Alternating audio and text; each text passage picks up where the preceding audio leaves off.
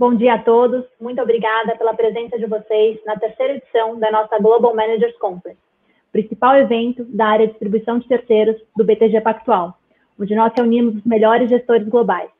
O tema do nosso segundo dia de conferência será investimentos alternativos. Para este painel, nós convidamos o Chris Doheny, Managing Director da Equities, gestora americana que gere mais de 143 bilhões de dólares e oferece mais de 40 estratégias diversificadas entre renda variável, renda fixa e alternativos.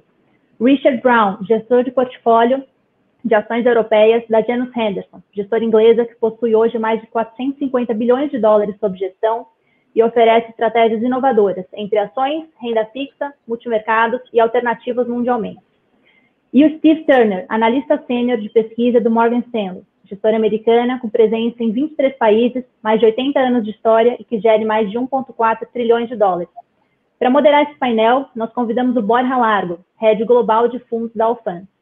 Muito obrigada e agora eu passo a palavra para o Borja.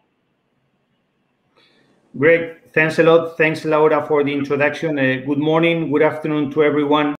Sorry for not being able to do this panel presentation in Brazilian, but I just had to adapt, to what the speakers, could speak, which is a great English, by the way. So we'll follow up in this context. So thank you for BTG Pactual for inviting us for the 2021 Global Managers Conference. My name is Borja Lago. I'm in charge of the relation with fund managers in Allfunds Bank. And it's a big pleasure to moderate this session where we will be during the next hour trying to bring light on what is going on the alternative investments market. For this, we have the big pleasure to have with us three outstanding companies and professionals to discuss about the past, the present, and the future of the alternatives and the role that they can play in this environment.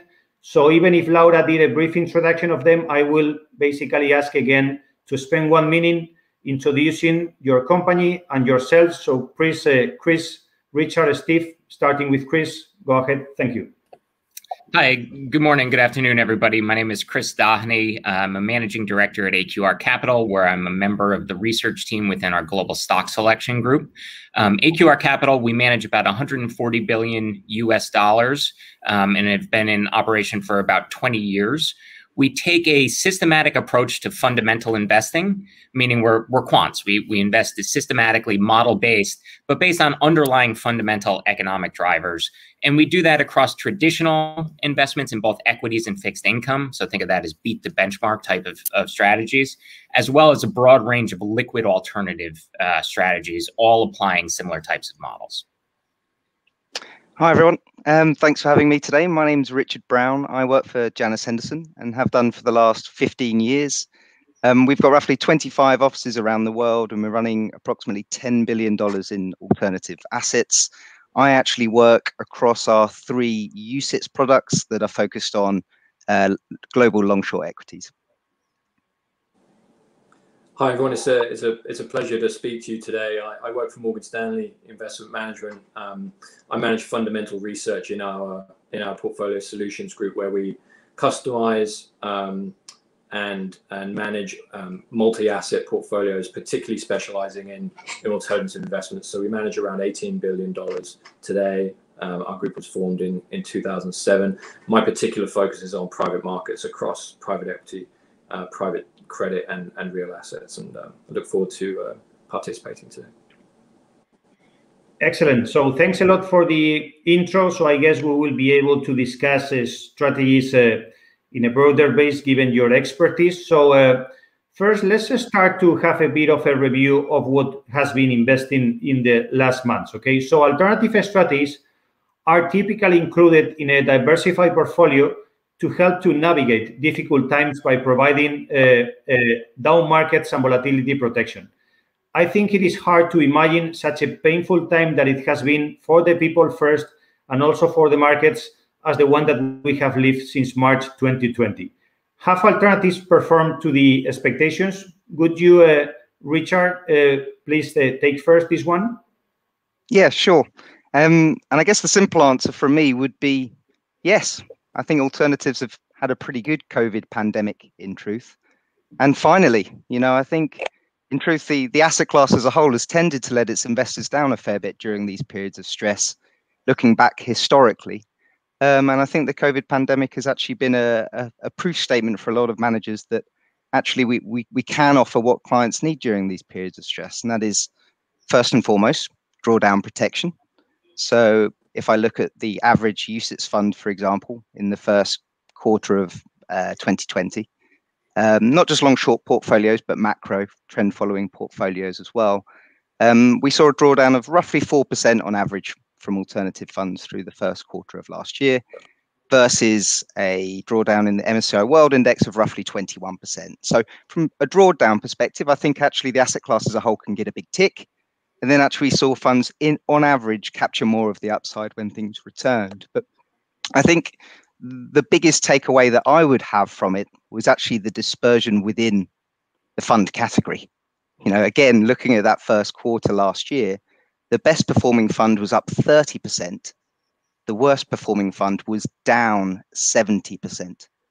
What other asset class do you look at all the different funds you can have on offer, and within one quarter, you've got 100% difference within your return profile? So I think that just serves to highlight that there's lots of different flavors out there in alternatives. And actually, I think fund selection is probably most important in this asset class versus almost any other.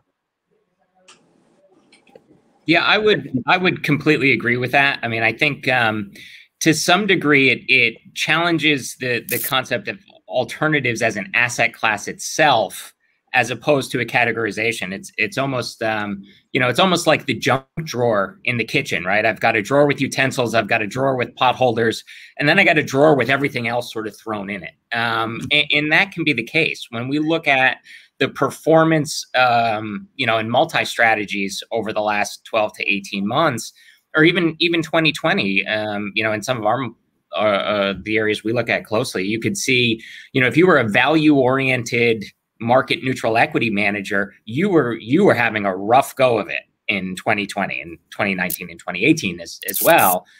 If you were event driven and you had a large allocation to, say, SPACs, you had a wonderful 2020. And some of the global macro strategies were perhaps in between. So it depends a little bit, which flavor of alternative, because it's hard to say, alternatives are an asset class in the same way that equities are an asset class. They can be highly differentiated between themselves. So fully concur with Richard's point about you need to be specific about what you're looking at. And we will be more specific in the next questions, okay? But I would like to finish this part of the introduction asking Steve what have been assuming. I guess that's the case, and we all agree, that alternatives have proved to save, drawdowns and to decrease the volatility in maybe the most volatile market that we have seen in the last 20 years. So what have been able to do alternatives from your point of view, Steve, to show this greater ability to adapt compared to traditional fund managers? Well, I think the best way to answer that is to unpack what, and I totally take the point that Chris and Richard are making there, which is that it's hard to generalize what alternatives really is. But if I do that and generalize, but you are a multi-strategy expert, so you have a very good view. I mean, what has worked? Okay, no, of course. And if I unpack what's under the hood of alternatives, it's essentially we're looking to access an alternative market beta. There are returns from active decisions, and there's illiquidity premium, which is obviously very prevalent where I spend my time, and those drivers can be very diversifying versus traditional market risk. And importantly, strong alternative betas and strong and consistent active returns from active management decisions can be extremely consistent, much more consistent than the way that the general market behaves. And so in the long term, alternatives offer that performance efficiency, but in the shorter term, I think that's where the anchor can come from. It's strong active decisions, and like I said, where it's relevant in private markets, it's from illiquidity premium. So essentially, that's what investors are trying to do when they access alternatives, is make sure that they diversify away from market risk, because when the market risk lets you down, you have other tools in your toolkit. The risk is that investors allocate to alternatives and they underappreciate that the way that they've done it might introduce a essentially repackaged market risk, and that's ultimately where investors can be let down and disappointed. But a well-constructed, diversified portfolio that focuses on active management decisions and potentially illiquidity premium can be very robust in all conditions. So active decisions and flexibility, I guess, is what makes the difference to most of the alternative strategies, and this what we have seen, happening in a positive way during last year. If we move to the current environment, and I will also ask Steve, to take this one, because I'm starting from a broader view, and I think that his company and his expertise in the company represent this broader view. You mentioned liquidity premium, okay? Liquidity, it's across the board one of the big topics. I mean, there is central banks are just basically providing a free liquidity to everyone, and we are seeing a lot of investment decisions which are driven by liquidity and less by valuation. Okay, so from your perspective, from liquid usage to illiquid private debt and private equity, what is the liquidity premium greatest in the current market? Yeah, it's really interesting, and it's unique right now in that our research tells us that the illiquidity premium is cyclical. So there are periods where it can be lower, and so investors should be conscious of that. It tends to compress in the late cycle. It tends to expand in the post-correction periods, and we can see that when we compare private data to public market returns over the cycle. Typically, at this point in the cycle, we start to see deeper discounts. There are pockets of that in areas like hospitality, real estate. We see distressed opportunities in areas like leisure, for example. Investors taking stakes in existing funds, so secondary investing, all of which are the classic ways of accessing greater illiquidity premium. However, because we've got this huge amount of fiscal support and monetary support, it's meant that the bottom has been a lot shallower, but it's allowed a lot of growth opportunity across assets and businesses. And so where we've seen the illiquidity premium manifest itself this time, which is a little bit different, is around lending solutions. That's where we saw it appear first, and we think it still exists. Conventional lending solutions, I think it's a well-formed market, and the market can absorb that. But where there's complexity and an unorthodox nature to the situation, lending strategies and solutions that can offer a stronger risk-adjusted return than what we saw 18 months ago. So strategies that embrace complexity around the assets or the customers or the capital structure, or even the investor base, if you're thinking about a secondary fund opportunity, they can take advantage of essentially that enhanced need for capital, whether it's to fund growth or to reposition a business. So that's where we've seen quite an obvious area of high illiquidity premium, which is a bit different to previous cycles. And I'd say that this is probably where. Sorry, Borja, go on.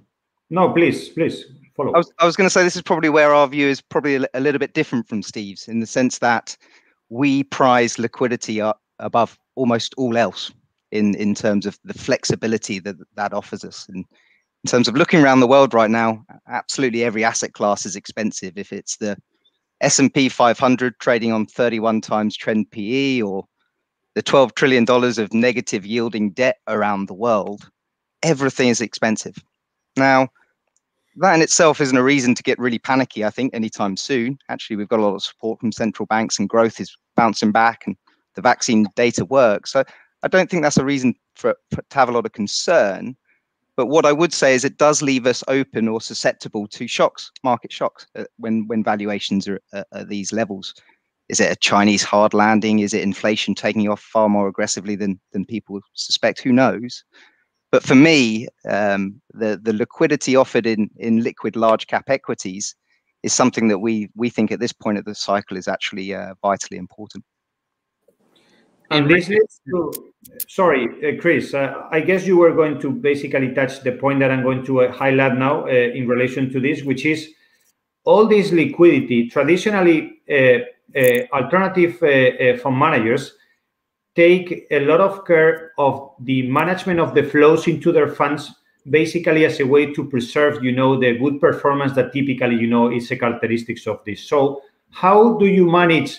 You invest in equities, which is a very liquid part of the market, how you need to take care of all the flows that we are seeing into equities and make this compatible with the taking care of the performance that you've been doing. That is basically a core part of your business.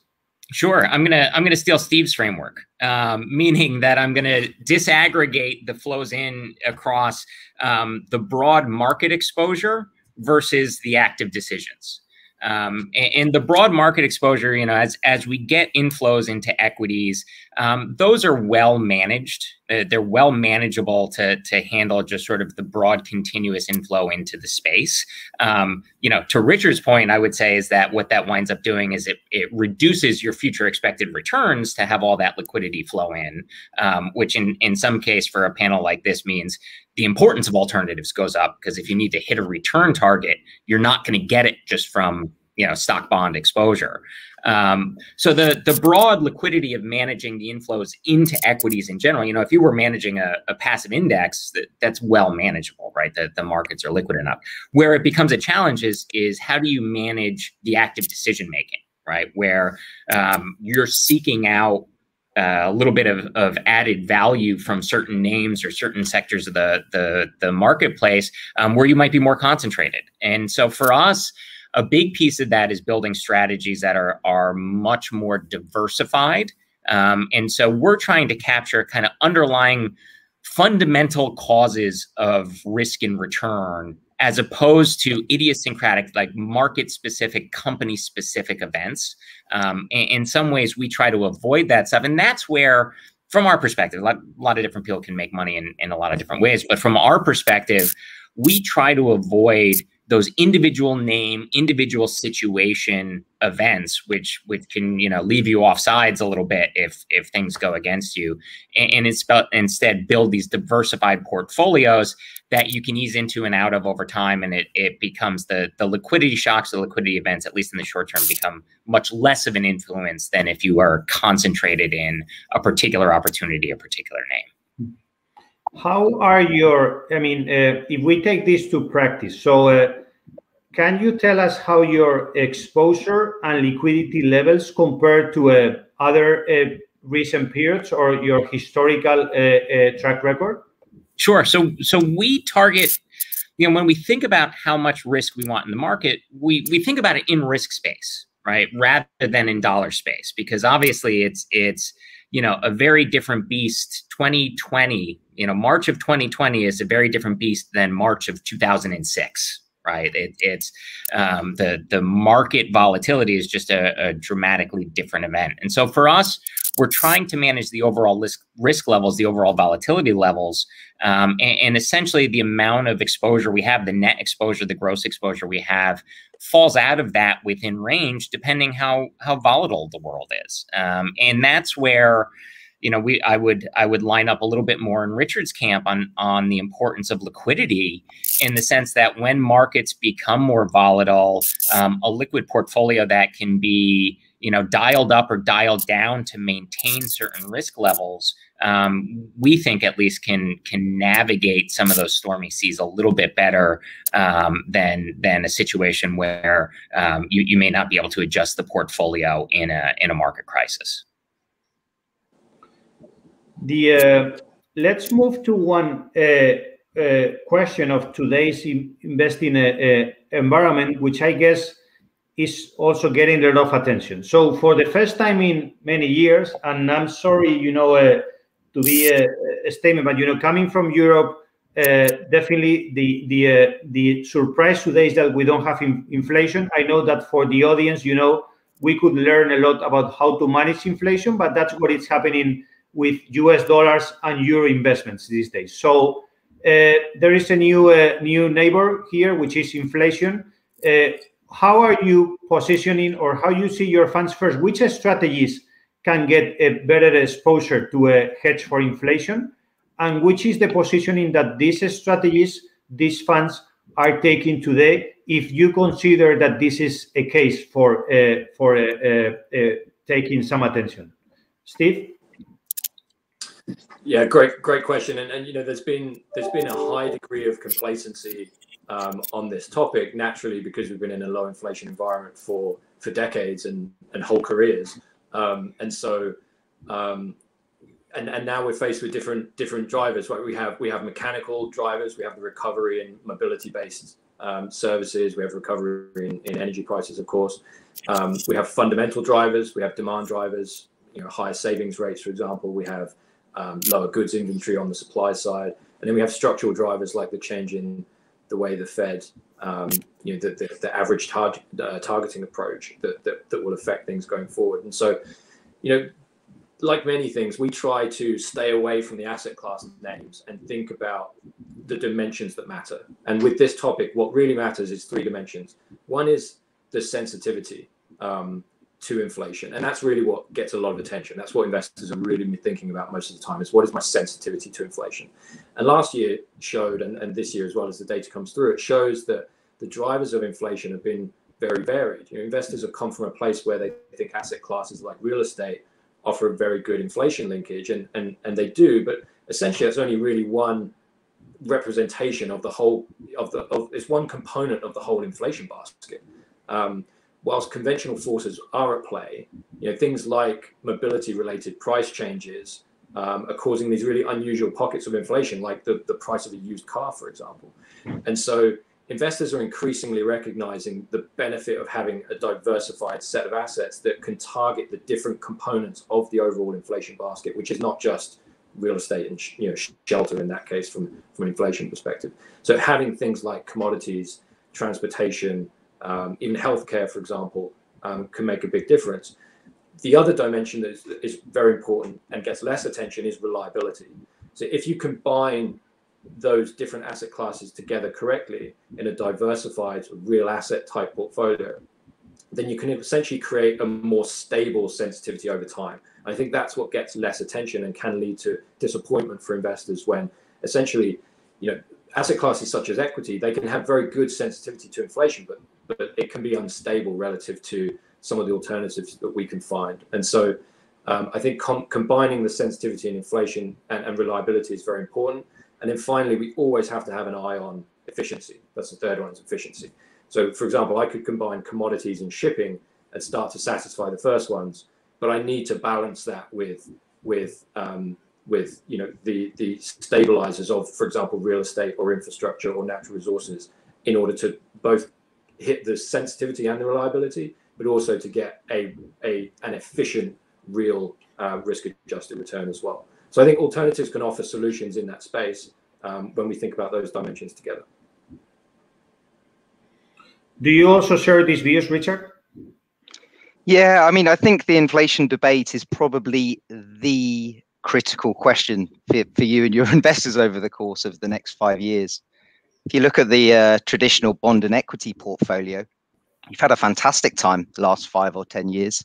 Correlation has remained negative between the two, and both have been in absolutely stonking bull markets. And if we see inflation take off, then all of a sudden that negative correlation doesn't quite exist anymore, and you see both your bond and your equity holdings falling quite dramatically. So can alternatives fill that void? That's the big question, I think. And on the inflation debate itself, I'm reminded of the Nassim Taleb quote around the ketchup bottle, whereby inflation's a bit like the ketchup inside, where you're tapping on the back and nothing comes out, and then all of a sudden, you've got an awful lot of inflation in the system again, and how are we going to deal with that? So is it transitory? Is it structural?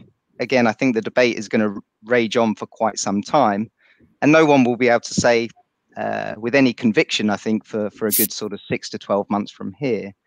But what I would say is there are signs of more sticky inflation in this cycle, be it wages in the US and the UK, but also looking at the way the rental market has changed quite dramatically over the course of the last 6 months or so. So for me, across our portfolios, it's about taking that balance and including some of those inflation hedges within the portfolio. So, for example, 2 of our biggest net exposures in the funds right now are actually net long positions to financials, and dare I say it, European financials, one of the scariest, most unloved areas of the last cycle. Yeah. Trading on 0.5 book value, and a huge optionality around these inflationary forces remaining stronger for a little bit longer.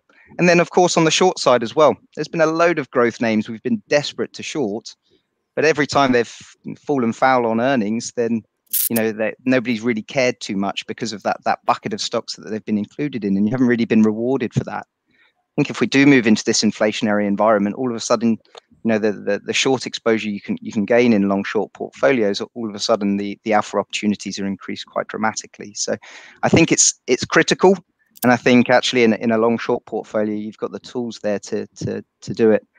I would say that there's maybe been a few funds that have benefited quite dramatically from this growth value divide over the last 10 years, and it's how they manage this possible change in market leadership will define a lot of careers and define a lot of absolute returns over the next market cycle. Yeah, if I had a bone to pick with Richard, and this may extend to the fact that I have a few more wrinkles than he does, but he had said it was a good 5 to 10 years for stocks and bonds. I would argue it's been a good 40 years for stocks and bonds based on that declining interest rate, at least here in the U.S. And so you do run that risk of a lot of the industry never having managed portfolios through rising inflationary environments, at least here in the U.S. And so how the challenge though is inflation is just as hard to predict as anything else. And so how do you build a portfolio, particularly at the level of, setting up various different client portfolios for the medium to long run? And that's where I think, again, I'm going to go back to, I like Steve's setup of sort of the asset class exposure and the active decisions. You have levers on both sides to help protect against inflation, even if you don't know which way inflation is going to go, right? Because everybody talks about it as if higher inflation is a done deal.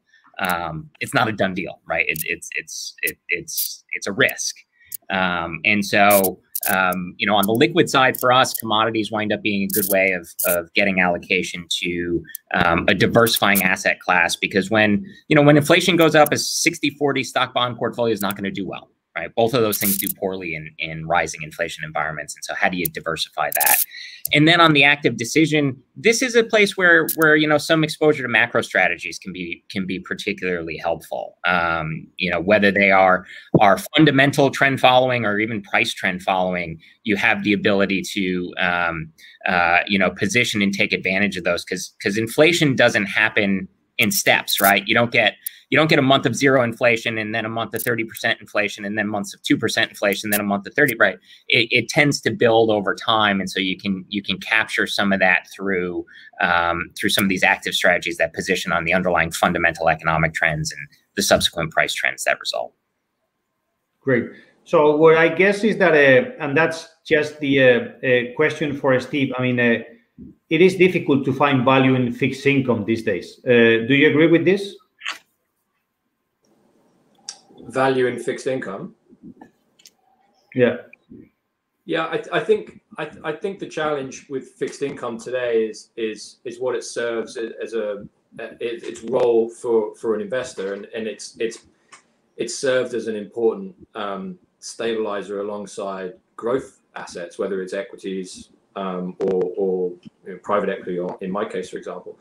I think the forward-looking prospects for that are particularly challenged, given where debt levels are, given where interest rates are, and so the question is how do you construct a portfolio that can essentially replace some of that stability that you might not otherwise receive from that part of your portfolio going forward. And ultimately, if I go back to my point before, if you can accurately identify alternative betas, good active returns, and potentially illiquidity premia that are supplementing your market risk, that can be a way of delivering consistency. Not only, the point was made earlier, not only to get to your target return, which might not be possible in traditional assets, but also replace some of that stability that otherwise was there in the fixed income portfolio.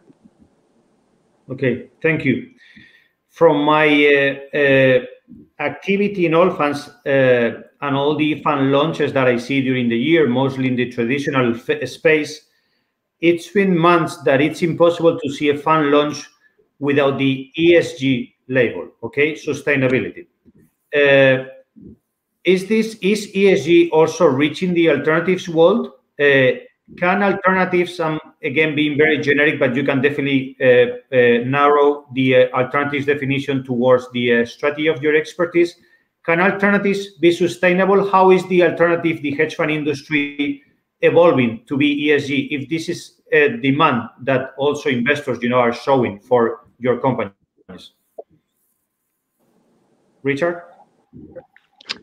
Thanks. And the answer is absolutely they can be sustainable. And, integrating ESG analysis into our portfolios has been something that we've done for many years, in the sense that we see a very clear link between strong or improving ESG credentials and the cost of equity applied to a share price or a company. So over time, what we'd expect in our portfolios is stronger ESG performers on the long side and weaker ESG performers on the short side. But I think it's very important not to be too prescriptive with this, especially at this point in time where a lot of the data and the reliability around data is still something that's forming. So I think it just needs to be one part of your fundamental analysis, not something that's all encompassing. And the sort of couple of examples that spring to mind on this is if actually you look at the European utility sector so far on a year-to-date basis, they are at the forefront of the green energy transition through solar and wind, but they've increasingly reached sort of darling status within the market, and some of the valuations ran ahead of themselves quite aggressively through the back end of last year. And this is at the same time where a lot of the oil majors are coming in and being much, much more competitive when they're bidding for contracts, just desperately trying to reshape their business away from what's seen as dirty oil. So from a fundamental basis, it is crucially important. You've just got to apply it in the right ways within your portfolios, we believe. Yeah, so it is a natural way to invest because definitely ESG companies generate better returns because they have a reduced cost of capital. I think it's a very, self-explanatory, way to define the benefits of ESG. Do you agree with this, Chris? Do you incorporate ESG criteria in your portfolios? So we do. We have both ESG-related signals across our entire alpha book, right? There are certain aspects of ESG that just help identify companies that will make better risk-adjusted returns over the long run. Those tend to be focused in the G category related to more corporate governance. But whenever we find an alpha signal, whether it's ESG or not, we're going to incorporate it into our alpha models. It's then on top of that, we can do additional ESG constraints for client considerations. And there is a little bit of a trade-off in terms of we think of this as an ESG efficient frontier of what are the trade-offs you could make on the expected return to risk of the portfolio relative to how much of an ESG impact you want. And there are legitimate trade-offs there. What I will say is that for alternatives, if you think you can apply ESG in a long-only equity framework, going long-short only expands the ability that you can have to impact that. It provides an additional layer of flexibility. Think if you're in a long-only context and you have a particularly bad citizen, the best you could do is not hold that company. Whereas in a long-short context, you can actually take a short position on that company. And so it just creates some more flexibility in the portfolio to both add value, right? In a pure alpha standpoint, that shorting allows more alpha, but also in the implementation of ESG, it does the same. No, definitely. You can be ESG and anti-ESG, in the short part of their portfolio, which is great. How other strategies apart from equity, Steve, can reach ESG standards, when investing? Yeah, and I want to start by just addressing sort of the elephant in the room, I guess, which is why alternatives, particularly private markets, are behind. Which I think there are a few things at play. One is that I think investors are sequencing their focus when it comes to leaning on the industry and applying pressure on the industry to make the right changes when it comes to ESG. And that started with larger traditional exposures. And it's now, there's more attention now turning to alternatives, which will ultimately drive that attention. I think some strategies, by their nature, are harder to achieve the ESG application. maybe some of the high frequency hedge fund trading, for example, is it has some complexity to it. And then I also think there's inconsistency around what investors really want. I speak to different investors around. Richard mentioned oil and gas, for example. So is oil and gas excluded from an ESG portfolio, or would a company that is cleaning up the oil and gas industry, for example, a company that focuses on capturing otherwise flared gas, is that ESG positive, or is it excluded? And so I think those things are the things that those are the open items that need to be solved for. And I think they are. I think in private markets we essentially have a head start in that even if you put ESG aside, we've always had a focus on the caliber, the alignment, and the integrity of the underlying management teams. It's always been a really critical qualitative component of private investing.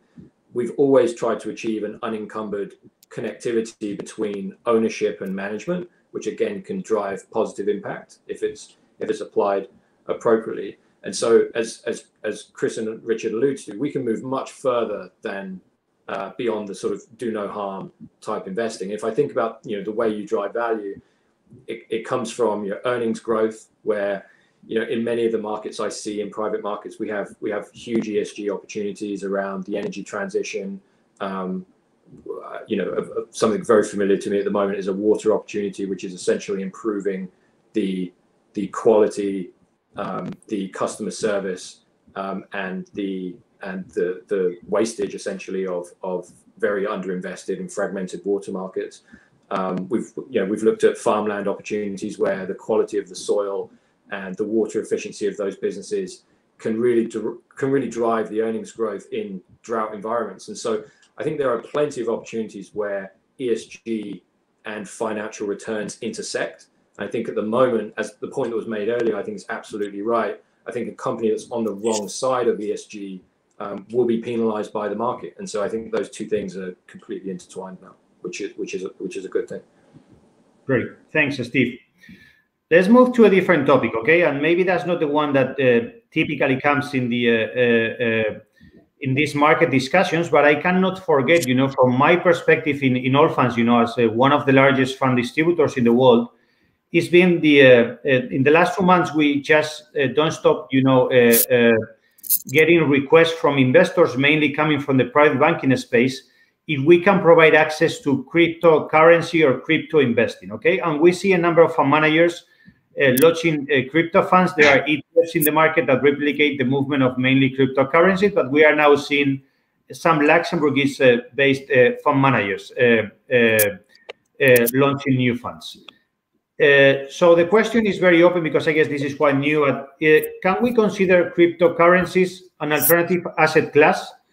And could we see any of your companies, your funds, getting into cryptocurrencies in the near term, or are you thinking to launch some specialty crypto investing funds? So can we start with Chris? Sure. So we do not have crypto funds at this time, and we have no sort of short-term expectations of launching crypto at AQR. That shouldn't be interpreted as a strong statement against crypto, so much as it's not yet a financial instrument that really fits our particular approach. So for us, we build our models based on underlying economic relationships that's backed with a large amount of empirical data based on those fundamental relationships. And so, crypto, if you think of it as a cryptocurrency, the things that establish our currency models, right, where we trade currency versus currency, crypto is not really in a position to be modeled against those. If you think about underlying fundamental, the fundamental momentum of underlying companies and the yield curve and valuations based on underlying economic, the underlying economic pricing of an economy relative to its currency across multiple assets. So crypto doesn't really fit in to those models. It is certainly possible that someone could build a timing model or even a cross-sectional model across multiple cryptocurrencies. It doesn't really fit our approach, and it's not something I think we feel comfortable yet including in a portfolio of long risk premia, right, where you're collecting, long equities plus long fixed income plus long credit, long commodities in a diversified asset class there. Could it evolve to that? Perhaps. We don't really have a house view on that. But the magnitude of the data and the connection to the underlying economics at this point just doesn't fit our approach particularly well.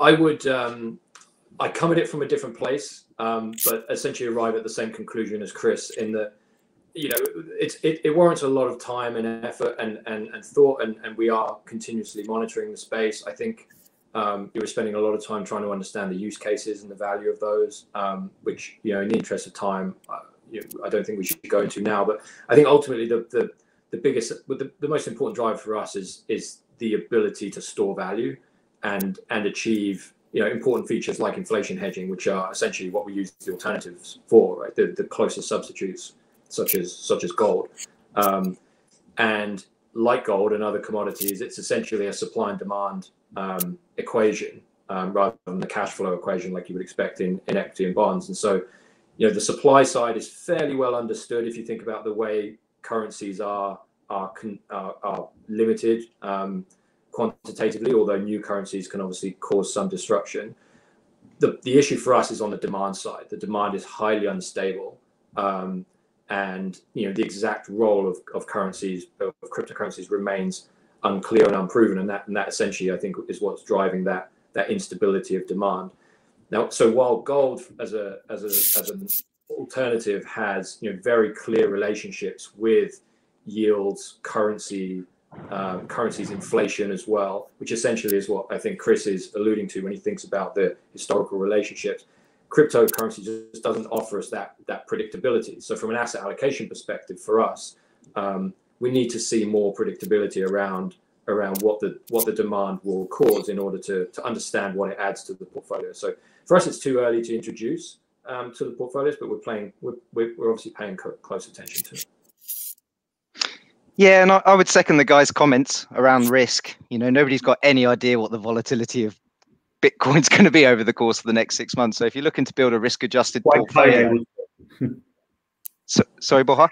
I would say the volatility will be quite high. I mean, you wake up in the morning, you see +10, you go for lunch and it's -10, so definitely volatility is warranted. Maybe that's the way to make money, with volatility.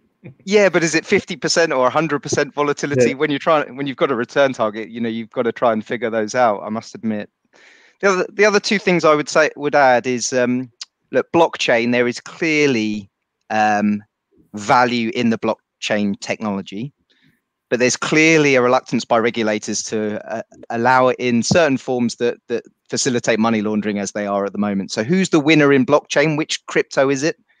I mean, I honestly believe that that's anyone's guess. But for me, and when I relate it back to our portfolios, how am I trying to make money out of crypto at the moment? Actually, if you look at a crypto trading platform in the US, Coinbase, has actually been a very nice short position for us.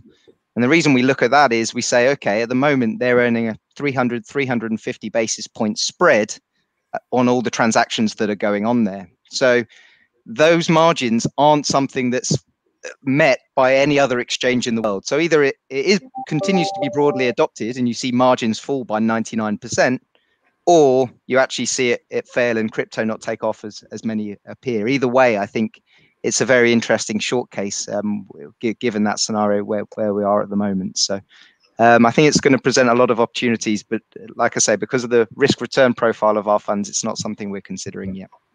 There is one member of the audience, clearly stating that this is the best performing asset class year to date. So definitely, I guess that crypto will be in the agenda of many of your discussions and Q&A over the following months. Let's move quickly to the final session before we give a pass to the audience. And I'm going to make you one question, and I would ask you to respond in 1 minute, okay? And it's very simple, at least to make the question. For the next 12 months, where would you put your money, being very specific in which sub-asset class within alternatives, region, strategy, I mean, whatever you want, but let's be very specific, and let's do it, please, in 1 minute. Chris? Sure. So I'm going to restrict my answer to be within global equities in a market neutral context, just because that's my area of expertise. And it's within industry value. So it's buying the cheap securities relative to their expensive economic peers. It's something that's dislocated globally. It's especially dislocated within emerging market equities. And so that's really a subset of long short market neutral equity is value oriented, and in particular, the more emerging market side of global equities. Thank you. Steve?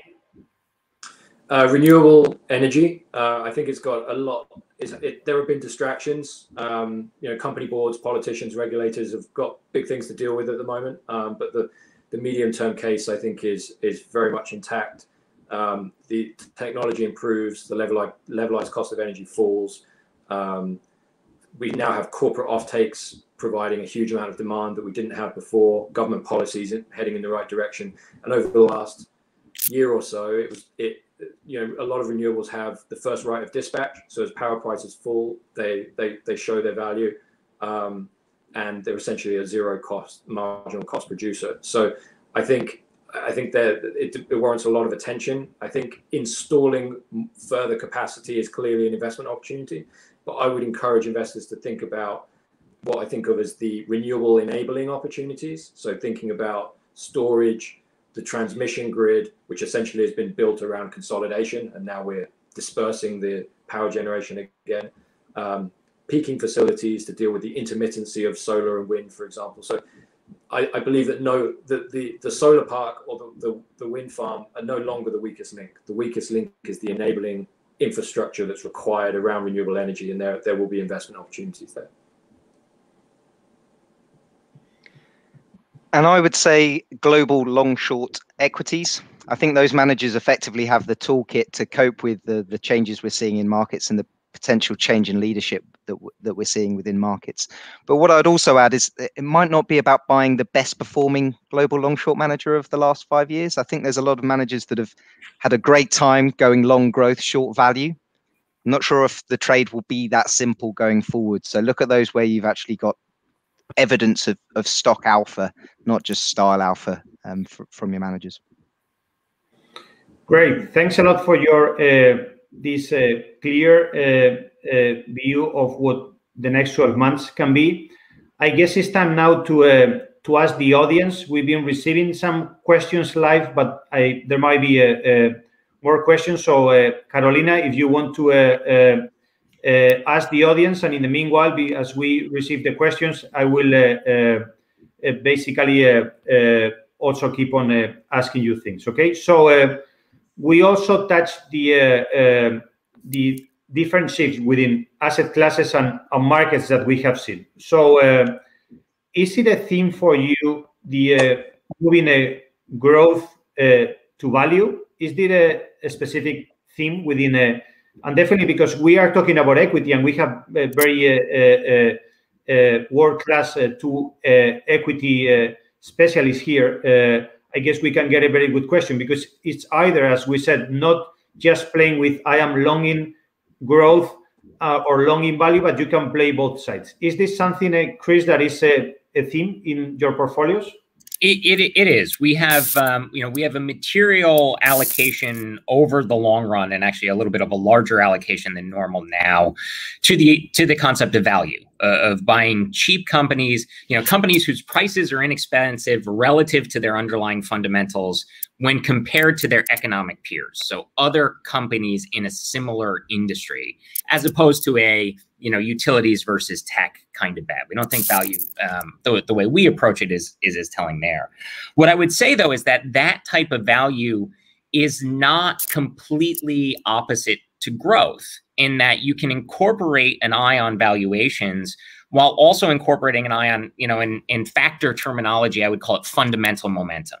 Right? Those companies that are improving their conditions, their earnings are improving, their expectations of growth are increasing, their margins are increasing. And so it's not quite as simple as, the opposite of value is a company that grows a lot, and that looking across the board and saying, okay, the value opportunity now is extremely dislocated. it's extremely dislocated. And so when that has occurred in the past, that has been indicative of a very good period for industry neutral value going forward. And so certainly you should take advantage of that. Or, I think our process is designed to take advantage of that. But I also think it's the case where you don't just ignore growth expectations or the quality of a balance sheet or what other investors are doing. It's always value in the context, or almost always value in the context of everything else. Thank you. We have one question from the audience. Whoever wants to take it, please go ahead. So I think it's in relation with the ESG thematic that we touched before. Can you comment anything on carbon credits as an alternative commodity?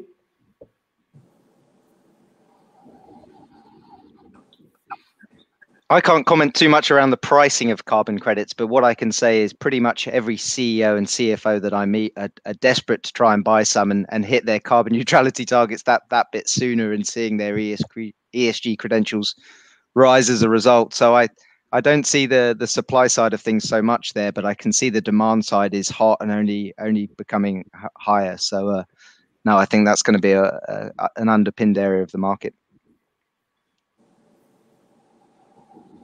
On my side, on the private side, it's leading to a lot of optimism around earnings, different earnings sources, but quite a lot of uncertainty at the moment. As I think about some of the agricultural investments that we have, or some of the infrastructure, renewable energy investments we have, essentially, the producers of these assets are starting to try to understand how they can model that into forward-looking earnings expectations, but it's really early stage. I'd say it's being discounted quite heavily from that perspective, just because of the uncertainty. But a lot of optimism as to how that side of the industry can benefit from that transfer.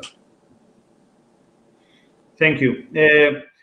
I have another question, which is regarding also the always, the ETF and the traditional fund industry, they seem to be faster, launching more specific funds that get the traction of the investors. So we see a big trend, including main flows this year, which are going into equity, but they are going into a specialty equity sector funds. So thematic funds, we are seeing consumer trend funds, we are seeing electric mobility funds, we are seeing, of course, biotech with all these vaccine, investing. We see, as I said before, on the traditional and ETF world, a lot of interest, fund launches, and flows into these funds. Is this something that can happen in the alternatives, or by the nature of the flexibility of the alternative investments, those so specific sector funds, though they exist, will be always, a very small part of the market? Chris, do you have a view here? Yeah, I mean, it's certainly possible for those funds to establish a foothold. We're a systematic manager, and so we like highly diversified portfolios. So sector-specific opportunities really don't appeal quite as much to us, because it's a less broad universe to apply our strategies to. But I've certainly seen some successful concentrated long short managers out there who really stick in a particular area. Certainly can add value. It's not how we do things, but it's nothing says that a manager can't add value, knowing that space very well, being concentrated and staying in their lane. In private markets, I would say it's interesting because specialization has existed for a long time. It's not where the bulk of capital goes, but there are specialized managers with very long track records and success. And actually, our research suggests that there's a strong positive relationship between alpha generation and an element of specialization, whether it's country specialization or sector or both. There's an increased chance, we believe, in high and persistent active return generation. Now, that's not always feasible commercially. If you think about it, some of the deal flow can be very uneven. So looking for a manager to focus on, private airports, for example, in infrastructure is not particularly realistic. But other sectors are quite conducive for specialization. So if you think about telecoms or renewables, as my previous example, there's a lot of specialized strategy opportunities in those areas. So we'd encourage investors to consider those, but keeping in mind the complexity that it can introduce into your portfolio by doing that. Yeah, and I would just say it's at odds with what we're looking to achieve for our clients. In truth, we spend so much of our day trying to reduce the factor risk within the portfolio, really concentrate down to the stock specific rather than oil or currency or any other factor risk that you have there. And to narrow your universe to one particular industry or subsector, it goes against what we're looking to achieve. So I can understand clients looking to gain those exposures, but it's not for us and what we're looking to do in our portfolios. Okay, great. So we are moving now to the final question. And let me touch this very important point these days. Who do you think will be the winner for the Euro Cup and the Copa America? Okay, and let me take this one first and be very predictable. Okay, so my bet is Spain and Brazil. Okay, so Steve? I will, of course, say Brazil in an uneducated way. In Europe, I would say, unfortunately, Belgium. I would say Brazil have probably got a better chance against Chile than we do against Germany in a couple of hours. But I'm going to say, yeah, of course, I'm going to say Brazil, and I'm going to say England. It's coming home. and so you end with a guy who knows football to be played with helmet and shoulder pads. So perhaps I'm not the best one. So given the audience, I'm not going to vote against Brazil. And then Richard said tough time with Germany. I'll go with Germany. What the heck? Oh, Chris. I thought we could be friends. Someone's got to throw a bomb of some kind on a panel. Okay, great. So I think that's it's been great fun, at least for me, and very quick. I hope also for the audience. And let me now pass you to Laura again for the closing remarks. Thank you. Thank you, Chris, Richard, Steve e Borja. Obrigada a todos que participaram desse painel. Aproveito para mencionar que, em parceria com a AQR, nós distribuímos no Brasil o fundo Long Bias. Em parceria com a Janus Henderson, nós distribuímos o fundo Global Technology. E, em parceria com Morgan Stanley, nós distribuímos o fundo Global Insight. Lembrando que amanhã teremos o terceiro dia da nossa conferência e o tema será o mundo de rendimento zero, às 10 da manhã. Muito obrigada e até amanhã.